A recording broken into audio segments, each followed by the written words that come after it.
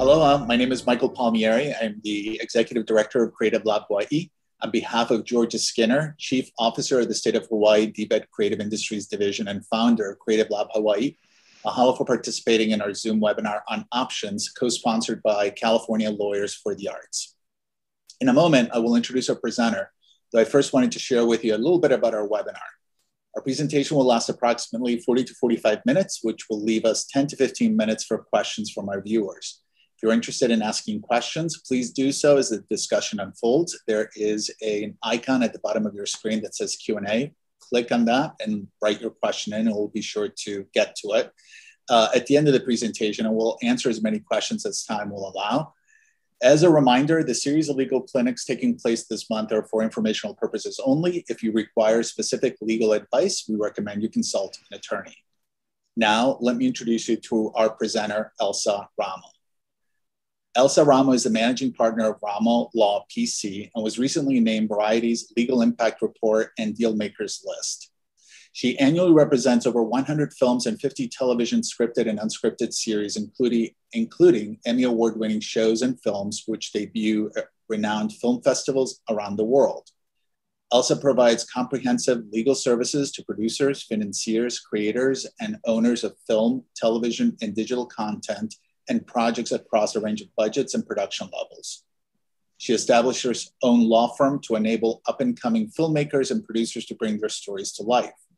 Her clients include Imagine Entertainment, Fox, Kevin Hart's LOL Network, Balboa Productions, which is Sylvester Stallone's company, Scout Productions, who are the creators and executive producers of Queer Eye, Boardwalk Pictures, executive producers of Chef's Table, and Skydance.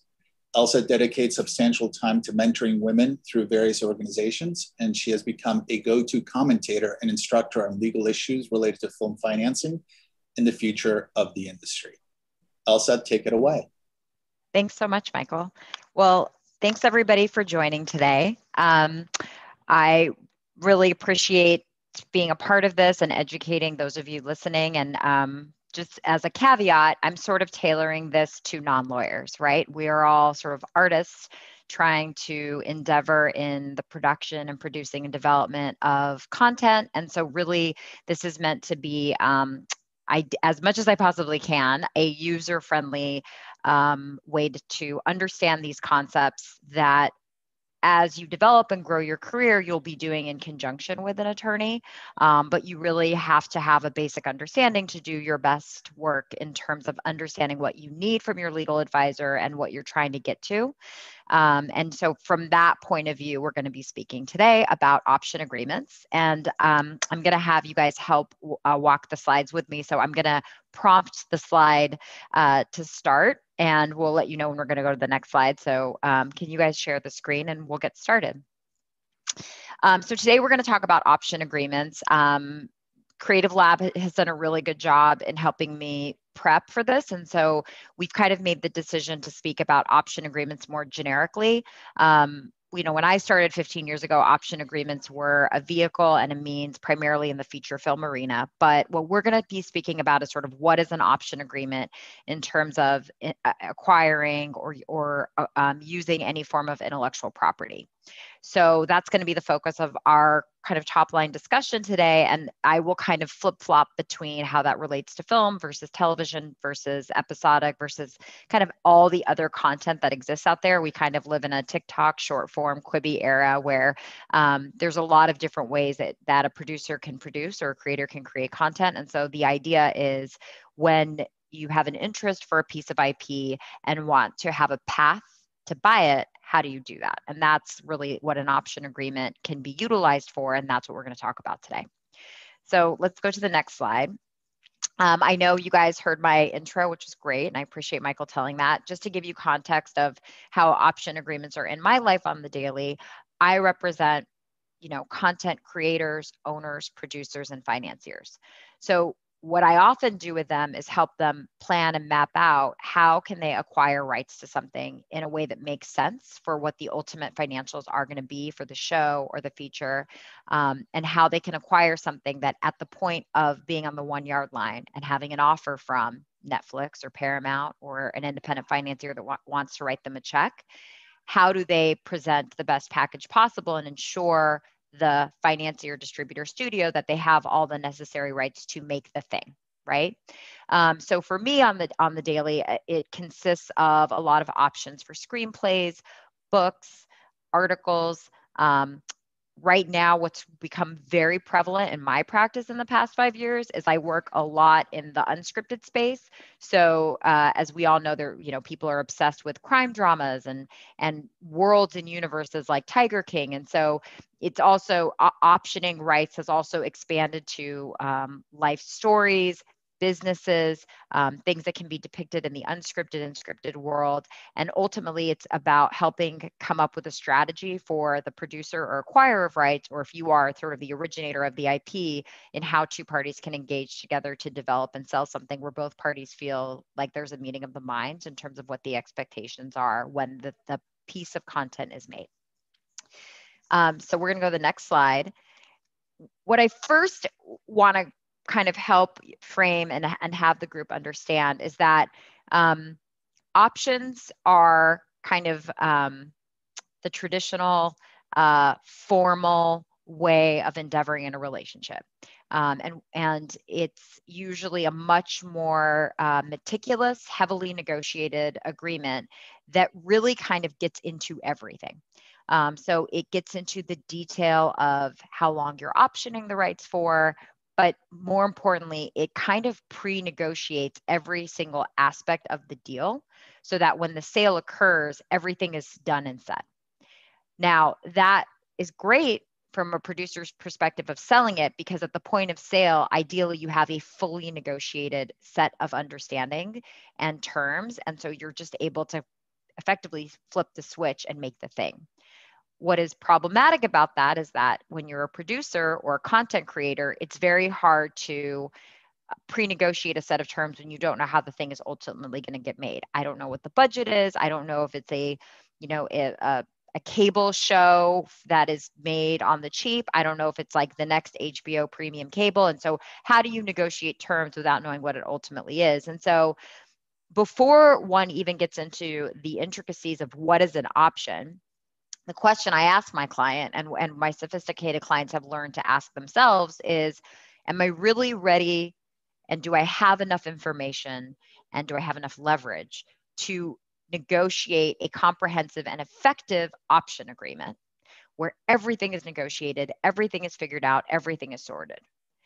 Alternatively, I may not have money for a lot of legal fees. I may not know exactly what I'm willing to pay or not. I don't even really know what it is that I'm interested about this book. I just know that I want to develop it. An attachment agreement is kind of a shorthand, more truncated way of addressing a way in which to acquire IP where you're given some level of exclusivity and some level of permission to go out into the world and find the deal. And in that particular instance, there's a little bit of rolling up the sleeves at the deal stage where the rights holder has a seat at the table to dictate or negotiate what their terms are. So it is important when you're a producer in particular, and you're looking at a piece of IP, a screenplay, a book, an article, to really decide, are you ready to really get into all the nooks and crannies of an option agreement? Or are you going to do more of a short form attachment agreement because you kind of just you really think there's viability in the market, but you're not really sure kind of what to do next. So we're going to go to the next slide and just kind of talk about these two, because the rest of our presentation we're going to kind of drill down on an option agreement. But I really think it's important for those of us to understand that there is sort of a fork in the road before getting into the nuances of an option, which is, am I going to do an attachment or I'm going to do an option? So to kind of get into the granularity of what I just said, right? Let's compare and contrast, and let's look at these two agreements and kind of talk about that for a few minutes. And then we'll kind of shift our focus to the details around the option agreements and get much more detailed on that. So an attachment agreement generally is called a shopping agreement.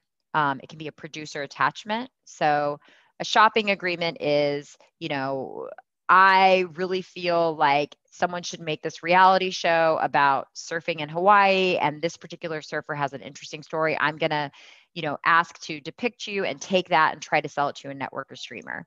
And you get into the nuances of the shopping agreement. A producer attachment has very similar machinations. So some of it is term of art. Some of it is just kind of has different nuances to what the actual agreement says. A producer attachment may be a little bit more like, you have a screenplay, it's super interesting, and I want to attach myself as a producer, and I want you to give me the exclusive right to take it out into the world and find a director and financiers and things like that. I, as a producer, am going to be attached to your IP owner. Then you have a non-circumvention. Oftentimes those can be labeled as finder agreements. Usually they're the non-circ is about somebody proclaiming, right? And it's in quotes a little bit, that they have the ability to find third-party financing. They have the ability to identify producers or executive producers or high net worth individuals they may want to fund development, production financing, P&A, et cetera. And in exchange for facilitating those introductions, they want to get some sort of cut, a percentage, an executive producer credit, et cetera. In that situation, right, the exchange, the understanding between the parties is that the producer has the exclusive right to sell or set up during the term. And if they're successful, this is how the producer's attached, but we're not getting into what the rights holder is getting, right? They're short. This is kind of the point of it. Alternatively, when you're acquiring rights, right, an option agreement that I said in the beginning is giving you a window of time to buy the rights, but every element of that purchase is pre-negotiated. What you're buying, what you're paying for it, what credits you're giving, et cetera. You sort of are getting into all of those details. It's often called an option agreement. If you're just straight up buying it, it's called a purchase agreement. So in that particular situation, the difference between an option and a purchase agreement is an option is, I'm going to give you $5, and for the next 12 months, I have the exclusive right to buy the screenplay for all of these negotiated terms. A purchase agreement is, I am buying the screenplay right now, and I'm giving you $10 for it. There is no time to exercise. It's just automatically happening.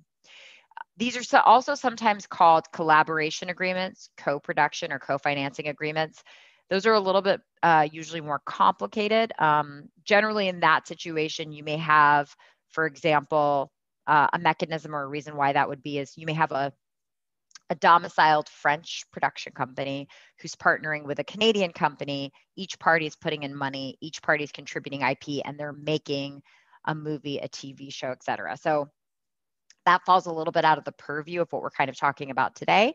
But those are agreements where people are either jointly owning IP or endeavoring to assign each other a portion of their IP in order to make it. So in those situations, when you're acquiring rights, the owner is granting an exclusive option for a period of time, and the producer has the right to purchase the rights for preset terms agreed upon by the owner. So those are how they're distinctive. So let's just talk about sort of the benefits and burdens of an attachment in our next slide. So why an attachment? And some of this is summarizing things that we've just discussed and gone over. So the benefits, as I mentioned, is it is cost effective to finalize a transaction attachment. They're much shorter, they're much simpler. You're not kind of getting into all of it. It may be easier to justify a free term. So in an attachment agreement, the terms are generally shorter, 6 months, 9 months, 12 months. You're kind of aiming for 18 months. Those are harder to get because you're usually not paying for a term under an attachment agreement. Juxtaposed with an option, generally speaking, there's an expectation that you're paying money to hold for that period of time. It allows for a lot of flexibility because the ultimate deal is going to depend on whether you sold the movie for $1 million or you're going to make it for 30 million. And it just kind of allows it to be something you figure out at the time. What are the burdens, right? Well, there's a risk of encumbrance that the party that you're engaging with is just going to be a royal pain at the point in which you're ready to sell. They may have completely unrealistic expectations of what they're entitled to if they're the rights holder.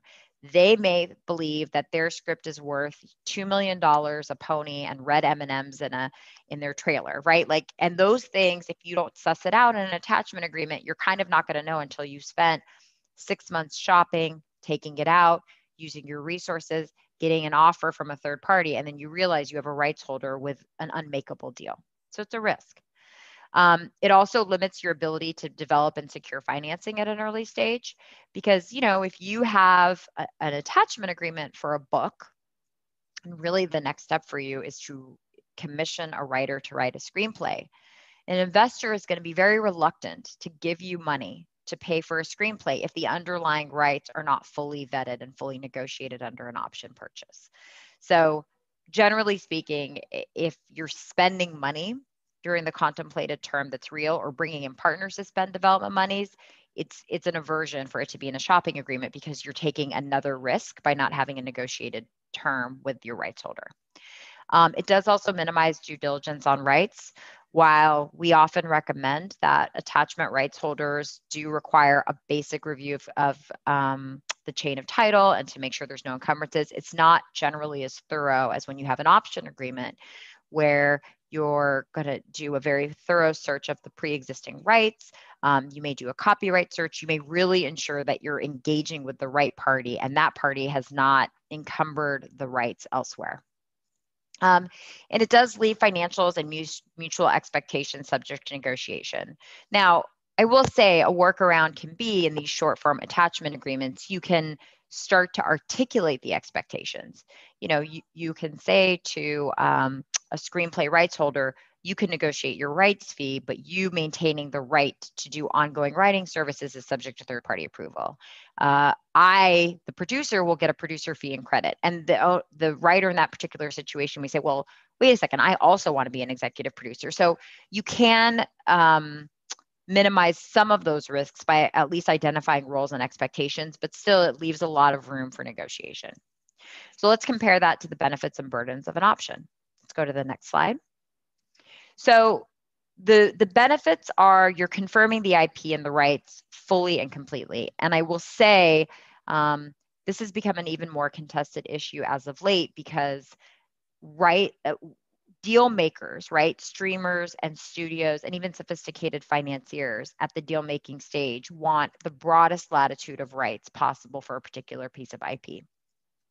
And whether it's a screenplay, a book, an article, a life rights, the idea that they don't have a 360 right to everything that is surrounding the IP or the intellectual property that's being acquired can be a real encumbrance. For example, oftentimes streamers may initially reach out and acquire the rights with the intention of making a limited docuseries. But they want to be able to know that there's the ability to make a scripted feature, scripted series, and other rights, that their expectation will be that that is all fleshed out and figured out under the confines of the option agreement. The attachment agreement doesn't necessarily allow for that much detail. So in an option agreement, you're kind of getting into what rights are being granted. Are you reserving publishing? Are you reserving anything else? And it helps you really flesh out and understand what it is exactly that you're selling or trying to set up. As we've been talking about over and over again, it sets the price and puts the rights holder in more of a passive role.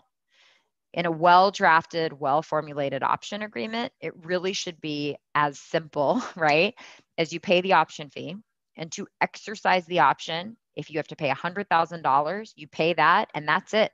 The rights transfer. It's automatic. It doesn't require an amendment. It doesn't require further signatures. It's an automatic right that the option purchaser has with the rights holder. It also may avoid a secondary deal making at the later stage. So basically, the more you pre-negotiate the terms, the less likely that the rights holder is going to try to renegotiate, set new expectations, saying, for these broader rights, I actually want double the purchase price. Or, I had always expected that I was going to be a gross participation owner. You're just kind of getting into all the nitty gritty now. The burden is it does cost more, right? It costs more of your time. There are lawyers involved. It is a much more meticulous, longer, costly exercise. The buyer rights holder can also ask for more that is a little bit too hypothetical in the abstract. So, the flip side of pre-negotiating everything is that, the author could think that they're the next Lord of the Rings, right? And they think that they should be getting $500,000 for each production made and, 25% gross, et cetera. Where the reality is, like, when you actually sell the thing, it may only live in a situation where it's a $500,000 an episode budget, where really a rights fee like that should be 10 or 20,000. So what sometimes does happen in the option negotiation stage is that things get stalled out. There's just a misalignment of the market reality, which maybe a producer is sophisticated enough to identify, and the IP rights holder's expectation of what it can be. And in that situation, you do get stuck, because as the producer, you do want the exclusive option. You do want to be able to move on with the deal, but you also don't want to promise something that you can absolutely never deliver. And then in that situation also of proceeding with the option, the upfront option fees are going to be an added cost, right? That is something you have to pay in the here and now to get all of these pre-negotiated terms. And option fees really do vary, and it does depend on, the competitiveness of the project, the precedent that the rights holder may have on that piece of property or other pieces of property. But it is an added cost and something to contemplate as you're looking at kind of endeavoring on an option. So let's do a real quick sort of review of, in our next slide, of attachments versus options, and then we'll kind of talk about options specifically for the duration of our class today. So as I mentioned, the benefits of the attachment is it's cost effective, it's quick, it's fast, and ideally it's something that you can generate quickly. A lot of producers or packagers or financiers find this instrument to be highly effective to have multiple irons in the fire, right? They don't necessarily want to spend a lot of money on one or two projects a year. They kind of want to throw everything at the wall and see what sticks. And so attachment agreements, shopping agreements can be a very quick and effective way to wrap your arms around various different rights and kind of figure out what's going to work. An option agreement, really in the business of production companies and studios that are actually making stuff and really are either going to roll up their sleeves and spend significant monies in development and or have a very acute eye of exactly how they're going to make a thing, are essential. When we represent companies that are producing 10 or 15, movies or series a year, they need it to be a fully fleshed out option. The one thing I will say is that options traditionally at the nascent stage tend to skew more on the film side, narrated scripted feature. And in the TV world, things are a little bit more along the lines of an IFCOM or attachment agreement, where TV is about having a lot of irons in the fire and figuring out what pitch to get. And until you're kind of at a studio network level where someone's spending significant money to develop it or give a series order, a lot of those deals are probably more along the lines of an attachment or a shopping agreement. So that is also another thing to sort of consider in terms of like, what is it that you feel you're going to make with this intellectual property? Is it going to be a scripted feature where you're going to go more traditionally to like a Paramount or a Disney? Or is it more of an unscripted series that's going to end up on Discovery Plus? And is that something that'll get figured out on the sale? So again, these are all things that you have to think about where you're trying to figure out which way to proceed forward in acquiring the rights. So let's say you make the decision to move forward with the option itself. So before we do that, I'm sorry, I do have a producer attachment agreement that I put in here, but because we're focused on option agreements today, I'm just going to show you these slides, and it's a good sort of thing for you to read through when you want to fall asleep reading a legal document. So I'm going to show you on the next slide the producer attachment, but we're going to get into an option. So let's go to the next slide. So this is an example of a producer attachment. Just to give you a sense, I was able to put it all in a small number of slides, whereas with the option, I had to pick and choose like the main excerpts to talk about today. So here's a producer attachment. You guys can kind of look at it at your leisure and kind of see kind of just topically how much shorter it is than a full-fledged option. So you have the first page, and then we're going to go to the next slide. The second page, right? It's very simple terms. You're not getting into any level of detail.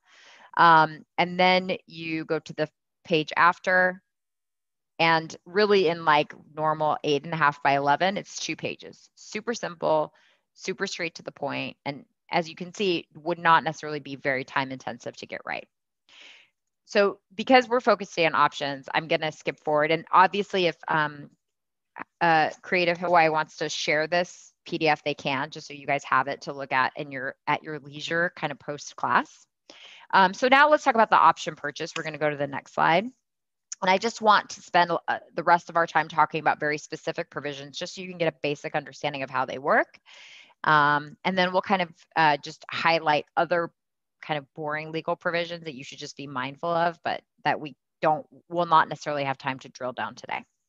So in the next slide, the main kind of like business points, but like legal relevant points to create the best possible option purchase agreement are going to be these categories, which we're going to go into.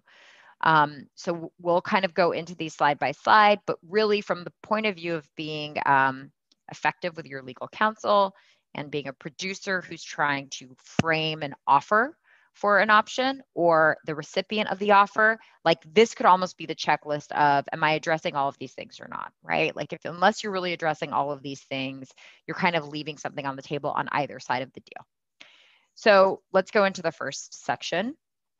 So you have, in the next slide, you have two important aspects. One is, what's the option period, right? So as I mentioned, the option fee can vary.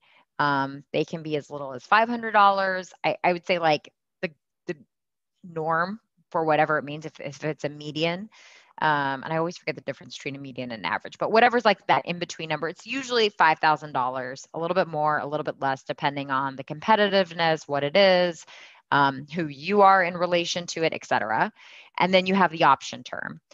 You'll see here that this is language for an initial option. Option terms generally tend to be longer than attachment terms. So I'd say 12 is on the lower side, 18 is about the sweet spot, 24 is a grab, but worth a try. And generally on an option, you'll want to have at least two terms, right? So and they'll match. So it'll be the first term at $5,000 for 18 months, the second term for another 18 months at $5,000. And some of that may or may not be applicable against the purchase price. And you see that language here.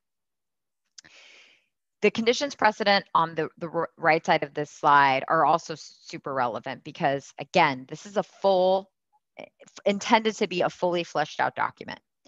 And your ultimate financier, distributor, whomever you're going to work with down the line is going to want to ensure that you don't just have the piece of paper that says that you have the rights, but that you did the diligence to ensure that you have the rights. So part of what your vetting will be in the option is a condition precedent where you'll check the chain of title.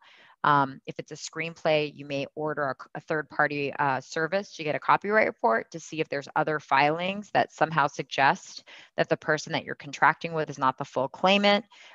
They may have optioned it before, and that prior party may have filed something with the Copyright Office. There may be a UCC filing. So you'll need probably appropriate legal counsel to help vet and ensure that you're entering into the deal with the right person, and you yourself should do diligence. It's amazing to me how few of my clients just don't Google search things. And it's interesting because when you just look and see, okay, I'm acquiring the book rights from this author, but I see that on Amazon, the book is actually written by two other people.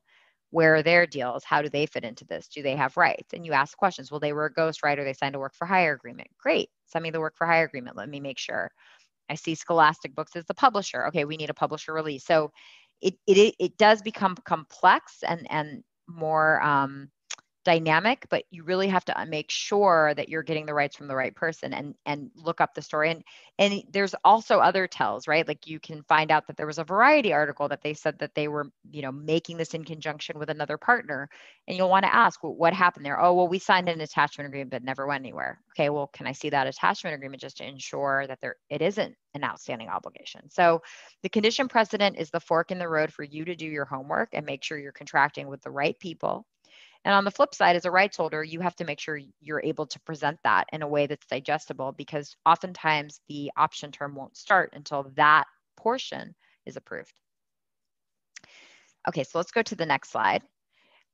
So we talked about the fact that an option is basically like a holding fee for a period of time where you can flip the switch and buy the thing, right? So to exercise the option, you have to pre-negotiate a purchase price. It has to basically be the amount of money you're getting that's going to have the rights vest and sit with you. So in this particular instance, this is a pretty traditional way of breaking out a purchase price. This is more focused on a feature in the sense of it's a percentage of the budget with a floor and a ceiling, where you may end up paying like the floor of it as the thing that does a purchase. So generally speaking, for film, that could be anywhere between 1.5% to 3% of the budget. Could be a little bit more, could be a little bit less. The floor and the ceiling depends on where your budget lies. Is this a Lifetime TV movie of the week? In that case, your floor and ceiling may sit more in a,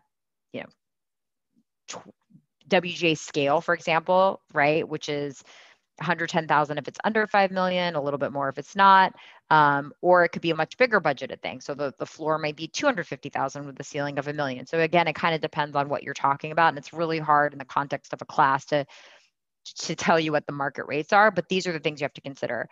On the TV side, generally speaking, it's a flat fee that might be tiered depending on the level of sale. So if you have a premium streamer like an Apple, HBO, et cetera, or even like a high level network like an ABC, NBC, that fee, that purchase price may be higher versus like if it ends up at like Discovery Plus or even like a Viacom Plus, it might be a lower rate because generally speaking, the budgets are lower.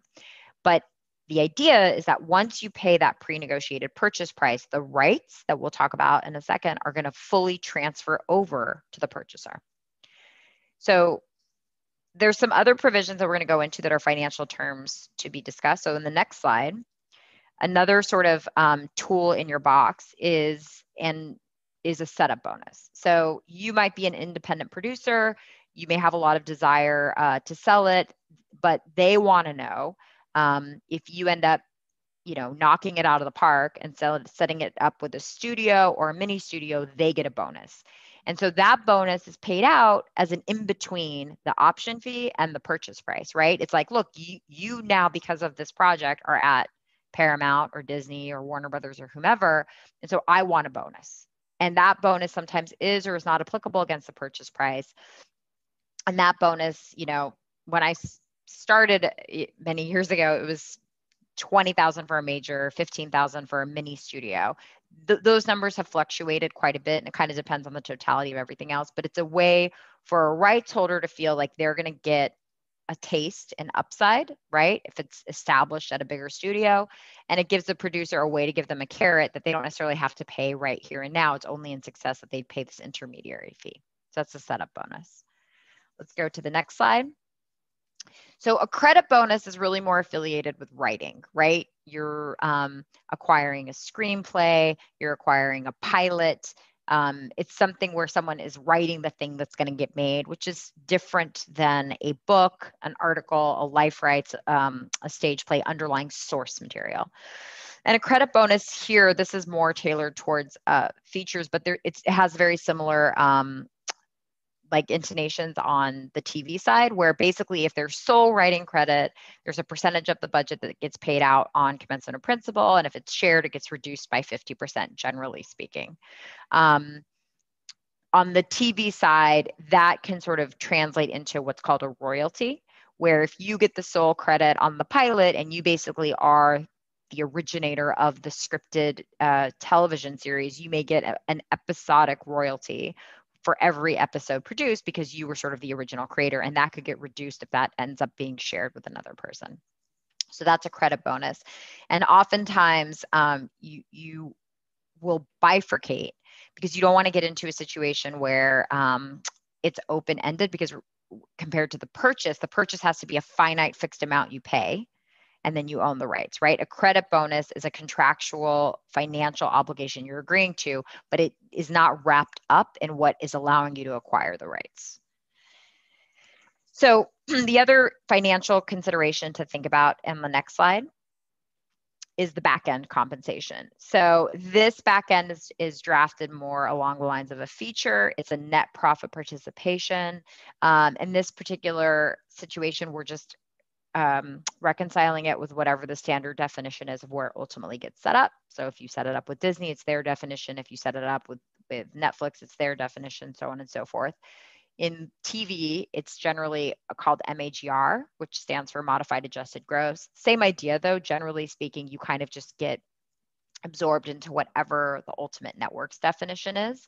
of backend MAGR. But this is a point where rights holders will want upside. They'll want to know that in ultimate success, they have an ultimate perpetual participation.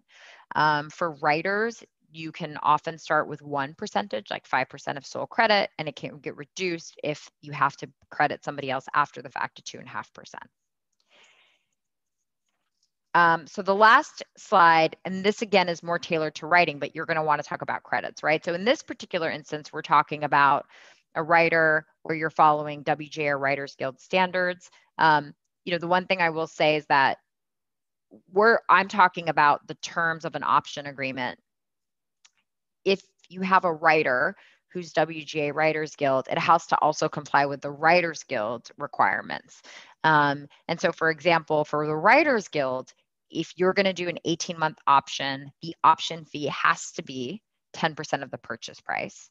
And the purchase price has to be no less than WGA scale, right? So everything that I just said also has to conform with Writer Guild's rules, and that applies to writers of screenplays, pilots, so in relation to the audiovisual content. The Writers Guild does not necessarily have jurisdiction over books, plays, articles, life rights. Those are not subject to that jurisdiction, but the mechanics of an option and a purchase remain the same. Now, credits for source material, article, books, life rights, etc., are also not governed by the WGA, but those would be contemplated in an option purchase agreement also. So for example, for a book, you would have, based on the novel by, and that may vary if you end up using the same title or not as the book, or based on the life story of, or based on the article by, where they're going to want that attribution and that credit for their source material. One area that an option purchase agreement is a highly contested but often given concession is that your screenplay writer, your book author, your rights holder may also want credit and or fees attributed in the producing capacity. They may want an executive producer credit and a separate fee for that. They may want to be a consulting producer because their script is highly technical and about the medical world, and they come from that background. And even if other writers come in, they really want to be boots on the ground and integral in that. Somebody may have a life story that's theirs, and it's really, or they're the executor of the estate, right? It's their father who passed. It may be very relevant to them to be an executive producer and to maintain an ongoing and meaningful involvement. And those are all things that are negotiated and discussed. And again, with an option purchase, you're kind of getting into all of that now, and you have to ensure that you're carrying along burdens that at the 1 yard line, when you're selling it, they're burdens that you can sell down, that the studio, the network, the financier is willing to agree to. So another term that is a contested point and something that is very important for the rights holder on the next slide is that you'll want a first opportunity or the right to be involved in subsequent productions. So, if you are selling a screenplay and it's your baby and you made it, you'll want to know that if it's, the next Fast and Furious, right? Like you have a first opportunity to write the subsequent ones. You may also want to have the first right to be involved to direct it or produce it. So those opportunities to render services on subsequents are often asked by the rights holder. This is a very, what I would say, like a cookie cutter obligation. Generally speaking, it's 5 to 7 years. Generally speaking, if it's a writer, it's based on the writer getting sole credit, because obviously you don't want to be in a position as a producer where they got pushed down, they have a shared credit. There's much more of a driving force on the creative. And then you have an obligation to the original writer who really doesn't have the capacity or capability to write the next thing. Now, along with the first opportunity to write or to direct or whatever the case may be in relation to the rights, if you go to the next slide, you have a passive payment. So if you're the writer and you don't write it, you have pre-negotiated passive fees for a derivative, so something that stems from the original feature film or the original TV show. You'll get a passive fee for a feature based on the television show or an unscripted show based on the television show. If you're a source material rights holder, so book, article, life rights, etc., you will also ask for passives. If somebody is making a movie about your life story, Aaron Brockovich, and you're granting them all rights to your life forever and ever, and 15 years later, that's a series on Paramount Plus, you're going to have the expectation that you should get a passive fee in that subsequent production because it's still based on your life. Those nuances of like what the passive fees are do vary quite a bit from network to network, studio to studio, and streamer to streamer. But it is relevant that when you are sort of the neutral producer trying to figure out where it ends up, that you really identify passives that are digestible and palatable to the ultimate buyer, distributor, et cetera, but also something that is not an aversion for the rights holder to give you the rights. It's scary to give up something forever, and you get this feeling in your mind that they're going to take your rights and run with it and make a million things, and they're going to get one singular purchase price. That doesn't feel really great either. So you really have to kind of balance all of those different wants and needs and desires and get to the finish line. Another material point to a rights holder on the next slide is reversion. So there could be a situation, and this happened quite a bit with the pandemic, where you have the option, you pay the purchase price, you pay $75,000, and for whatever reason, a global pandemic, right? Like you never know. Principal photography, cameras never start rolling. Rights holders want to know that like for that singular purchase price, they're not going to give it up forever if you don't actually make the thing. So this is a very typical reversion. Within 5 to 7 years, if you don't start principal photography, the rights holder has an opportunity for the underlying rights to revert back, but you got to pay. You got to pay whatever the producer incurred plus interest to get those rights back. Generally speaking, the measurement for reversion is principal photography for features. For television, it's a little bit more layered and multifaceted. So it may be, if a pilot's not made, it's 3 or 4 years. And if a first season is made, but they don't go into a second season, it's another 5 years. But once they make 15 episodes to 20 episodes, that's it. There is no reversion. So TV has a little bit more of a multi-tiered approach to it, but conceptually it's the same, right? Like ultimately there could be a moment in time where the underlying rights revert back if the person who acquired the rights has effectively made the rights dormant. So those are kind of what I would say the meat and potato provisions in an option. Generally, when I represent clients that are very sophisticated, the dialogue around how do I present an option offer, like you do not want to send a 30-page document because it just is a very difficult way to approach it. So we will often do an initial email that has kind of those initial bullet points we first saw outlined and just provide what the key business points are, just to make sure that there's an alignment, there's a meeting of a mind. If somebody wants $50,000 for a 6-month option and you're offering $2,500 for 24 months, you're pretty far apart, right? And it may require, rather than sort of a faceless email exchange, you to pick up the phone and say to the agent, we really want to make this, but there's not a screenplay. Nobody really knows about this book. It's obscure. We need all this time. So what do you really care about? Well, we really care about getting at least $5,000 and we're not going to give it to you more. You have to kind of converse and understand as a producer and a business person, how do you navigate around these terms to come to a place where you can get to a meeting of the minds? And you can't simply rely on like the faceless dynamic of two lawyers talking to each other against terms, because that's not how it gets done. I know we're going to open up for questions just in terms of a cheat sheet and another thing to look at. I'm just going to run through the rest of the packet and then we'll open it up to questions. So if you go to the next slide, these are what thanks. These are what I would kind of label the standard provisions that if they're not in your option purchase agreement, you're going to have to open up the document and revisit it and probably require that an amendment is made. So it's more just for your I feel like I should make sure the waiver of injunctive relief is in there kind of thing. But obviously for today's purposes, we're not going to go into the legal meaning of everything, but just to kind of highlight them. So going to the next slide, You're going to want, and I kind of added here the reasoning for why these provisions are so relevant. When I first started practicing, I wish somebody would have given me this chart. So it's a good cheat sheet. But basically, other things within the long form option purchase agreement that are crucial are you're going to want an indemnity so that if a claim arises from someone because they gave the rights elsewhere, you want to be protected. You want to make sure that the rights holder is waiving their injunctive relief, so they would not be able to enjoin or prevent the release of the picture. So that's a no injunctive relief. You're going to want to make sure that the remedies provision is to your liking. Generally speaking, I would say 99.9% of the studios, the production companies, the people we represent, they often will want an arbitration provision. And right now, the popular one is jams. When I started 15 years ago, it was AAA. I think certain ones go in and out of vogue, but you do want to have a point of view of, when things go really bad and we're in litigation, is it California jurisdiction? Is it Hawaii? Is it arbitration? Is it not? You want to make sure you think about that and not just kind of do whatever the boilerplate says.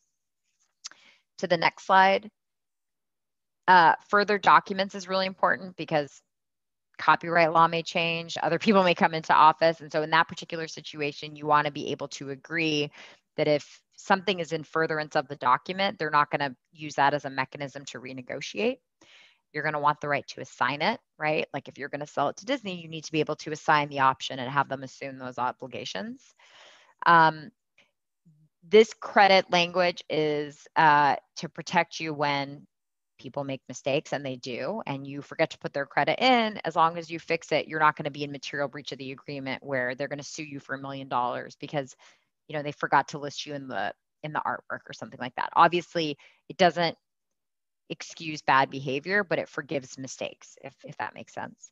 And then the rights, this is a more of a work for hire. So this last provision is a little bit more skewed to engaging a writer to write something as a work for hire, as opposed to the rights that we talked about in the option, which are more of a grant of rights. So it's a little distinctive, but either way, you got to make sure within the document, you're owning whatever you need to own, whether it's a work for hire or a grant of rights.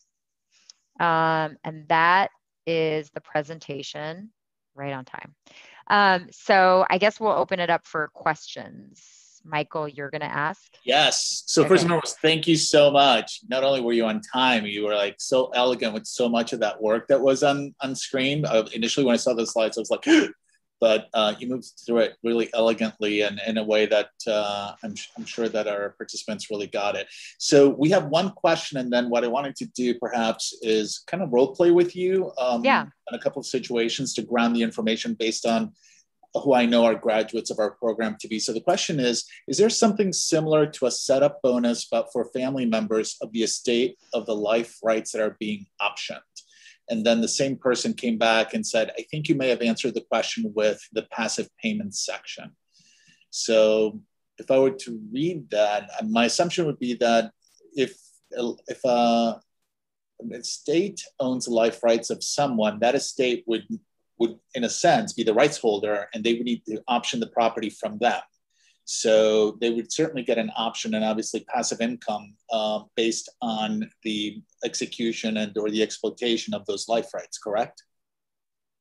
Yeah, for the family member, it's generally not a setup bonus, but what often will happen is the family member will say, look, it's my dad's legacy. It's really important for me to be involved. And I'm an executor of an estate, but it's also my sisters, my brothers, my cousins. So I want to be paid individually for my time. So that doesn't necessarily convert in a setup bonus, but what it may convert into is like a consultant fee or a producing fee that you actually segregate from the rights fee itself. So that would be a separate fee, and in order to potentially help protect the integrity of the life story that's being optioned or something, or potentially to provide nuance to the story that's being told because of your connection to the estate. Yeah, and it could be expertise, it could be window, it could be in order to exercise your consultation rights, you're going to have to read scripts and take meetings and things like that. So it's kind of all or some of the above depending on what the situation is. Great. So now I'm going to role play. So I'm a young screenwriter. Most of the graduates of our program are doing their first or second feature. Typically, the budgets of these projects range anywhere between $30,000 to $400,000 all in, and they're typically independently produced and then distributed by, we enter them in film festivals, or a distributor will get a sense, will hear about the picture and sort of follow it and pick it up once it's done. So is the 1 to 3% purchase price a good window as to what I, as a nascent screenwriter, should expect in a purchase price of a screenplay? Yes and no. I think that when you're that low budget, I would say under $1 million, right? It's good to kind of first accept what is WGA scale and reverse engineer it to the practical realities of how much money there is. And the reason that that's relevant is that, if you're a writer director, especially, right? Where it's like, this is the next 3 years of your life. Right. You can say, like, look, I understand there's not a lot of money and I don't want to raise more capital. I want to make this thing. But what you may figure out with your producing partners and as you're setting it up is that maybe you take a $10 or $15 or $20,000 fee now, right? So that like you can pay for your cell phone bill, right? Like that kind of stuff.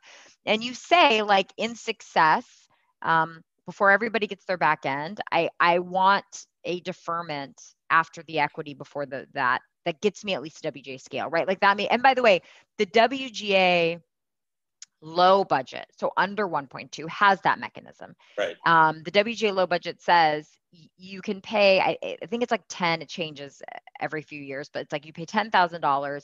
And then at the point in which you make it, you are obligated to pay the writer up to scale.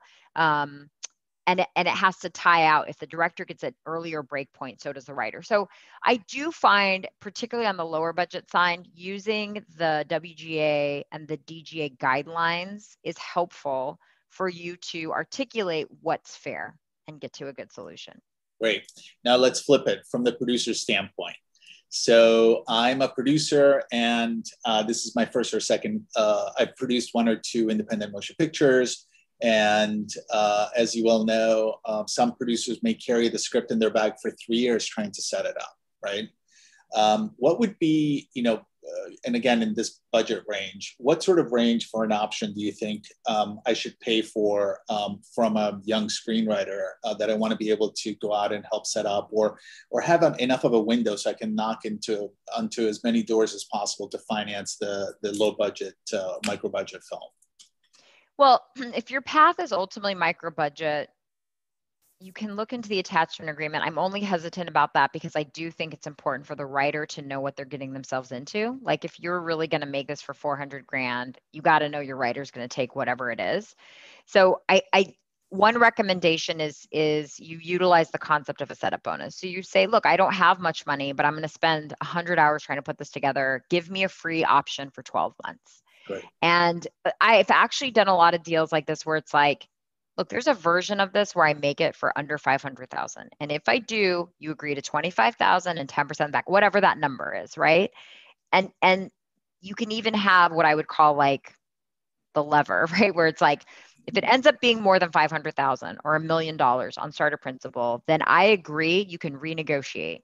Perfect. Maybe entirely, maybe partly, but that's a way to give protection. And that's something I've had to do with people that are really hesitant, that like are a little paranoid that like they're going to walk it into Disney and then just completely leave money on the table. So it's a risk for the producer, but it may be a way to give them assurances that you're really going down a particular path. And if it goes elsewhere in good faith, everyone will roll up their sleeves and figure it out. Right. Like and again, with the legal term of in good faith, right? That's the, knowing the people that you're going to be working with well enough to know that should, because as you well know, when big money, well, I don't want to say big money, but, if our fellows are used to $400,000 and less, that making sure that everyone's on board, should bigger money come in to that everyone will play nicely and work in good faith to make it happen, because at the end of the day, everyone wins, right? Yeah.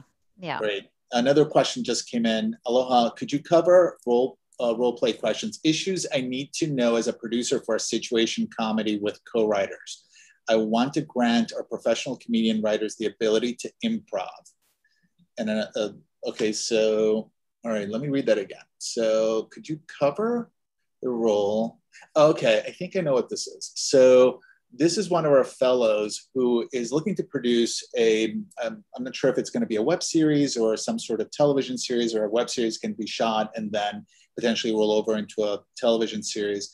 But what is, when a producer, creator slash producer is working with actors who are going to provide some of the material in an improv kind of situation, right? That will make it into the final cut of the project. What sort of protections should the creator slash producer and the actors who are going to do improv have to make sure that they're adequately protected and compensated? I mean, generally speaking, an actor or improv within the construct of your IP, your episode, should be done on a work for hire basis. So they really shouldn't retain any ownership of it. And comedy is a weird one because there could be overlap between their act and what they're doing on improv, but it becomes very gray. Like there has to be sort of a consensus that whatever they're doing on screen is yours and you own it. Now you may agree that you only own it in context of the show, that you can't repackage that and use it to make another thing, right? But that's more of a give for a comedian that you wouldn't necessarily do. I will say, which it's interesting because that's distinctive from music, where sometimes we've had actresses that are like very well-known musicians or singers, and they are going to sing on camera a song that they own. Well, that would be done under a license probably. But right. the improv thing, ideally, you would want to house it as work for hire, or you're just going to give yourself a world of a headache. Hurt. Yeah. So in other words, what this creator producer would do is she would create some sort of work for hire agreement with these comedians who would work on the show that she's creating, and then potentially have some sort of back end with them to mitigate whatever else may happen beyond that to keep everyone happy. Yeah. Perfect. Then the other question that she mentions, are there any major nuances that as a producer I should know between a streaming contract and a broadcast contract? I think it's a whole other hour. Yeah, it's a whole lot. I was just going to say, those are two so different worlds because one pays residuals, one doesn't. What format is it? And yeah. And by the way, not even necessarily. There are streamers that are doing hybrid backends that are a little bit more traditional. But the thing that has come up quite a bit is that a lot of people that have like older than 2-year option agreements agree to give net profit or MAGR. And what now rights holders are sophisticated about is they want a built-in conversion. Okay, well, I agreed to 5% net, but if you go to Netflix and it's a streamer and they pay a premium, how does that convert? And so that is a very new area and landscape, but it is a conversation that people are going to have to get more comfortable having. Got it. Then the other question is, let's see. I had any concrete first steps advice for a screenwriter who is interested in optioning a book to write as a script on spec to then shop around and attach producers? I think you went through it in the presentation, but it's primarily be treated from the standpoint of being able to get it for a certain period of time and then be able to agree to some sort of purchase price so that when the rights are transferred to a producer or a buyer, they've been pre-negotiated, correct? Yeah, I would say even before any of that, like do your homework, right? So if you're interested in a book, I would, see if does the publisher have the rights? Do they have a sophisticated agent? Look in the copyright office to see if you can see if anyone else has optioned it, do Google searches and see. And I think that particularly if you're a screenwriter writing it on spec, sometimes just the human element of trying to engage with the author directly is your best bet because they're going to either respond to you and believe in you and then be open to it, or you may get the gatekeeper to say, we're not even going to take a call unless you send us an offer. And so you kind of got to figure out what you're dealing with on the other side. And then from there, figure out, is it a shopping agreement where if I make the screenplay in the first year, we'll go into a full-fledged option, or is it something else? Got it. Those are all the questions that we have time for. Thank you so much, Elsa. Yeah, thanks, guys. Next Wednesday, Attorney Tiffany Acosta will be presenting on collaboration agreements. The webinar is scheduled for Wednesday, June 23rd at 1 p.m. please see creativelab.hawaii.gov for registration information. Again, mahalo to Elsa for spending the last hour with us. And on behalf of the State of Hawaii DBED Creative Industries Division and our co-sponsor, California Lawyer for the Arts, mahalo and have a great evening.